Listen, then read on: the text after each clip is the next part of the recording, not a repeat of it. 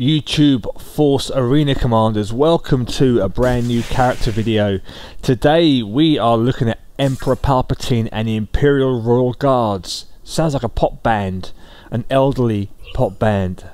So in this video you'll see two 1v1s and a really bad 2 versus 2 at the end of the video. Emperor Palpatine is probably the weakest character I've played so far in the game.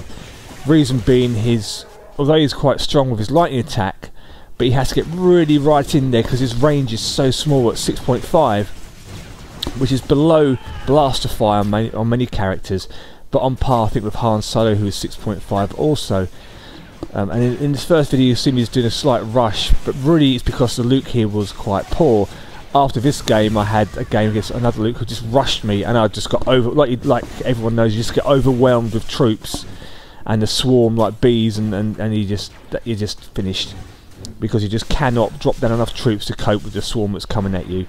So with Emperor Palpatine, his special passive is unlimited power apparently.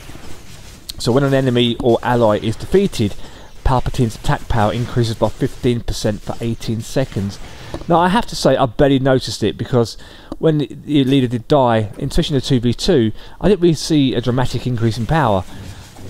The units I was attacking against in the small groups were still there. They didn't die quicker, but it seemed to manage to hang on to life despite my desperate attempts. And speaking of life, you will die a lot as the Emperor.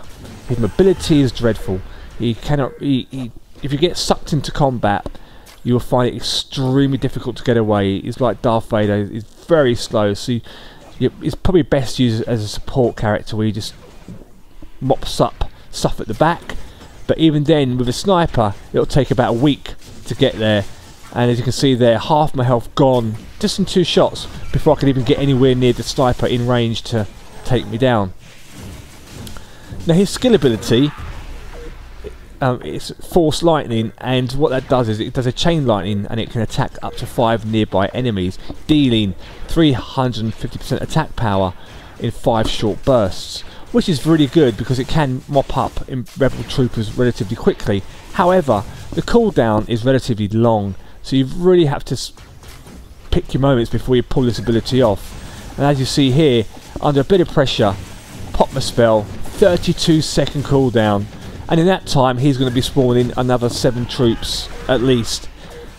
So it makes it really, ability is really poor. That cooldown needs some work, and I think the Emperor's health needs to be buffed slightly, because he really is probably the weakest character in this game.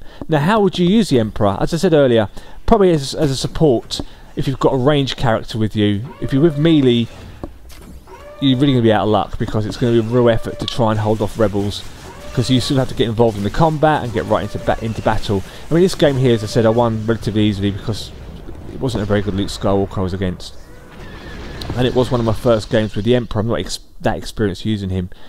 I'll try to shuffle my deck around. I had one deck where I put Imperial Guards in, and one deck where I haven't used them. Reason being is the Imperial Guards, they deal huge impact damage when you drop them into combat. They can really beat the hell out of someone, like you've seen Han Solo here getting a life spanked out of him like that. But they do not survive very long. Their health pool's quite low. That might change at level 2, but at this level 1, which is what they are at the moment, they're particularly weak.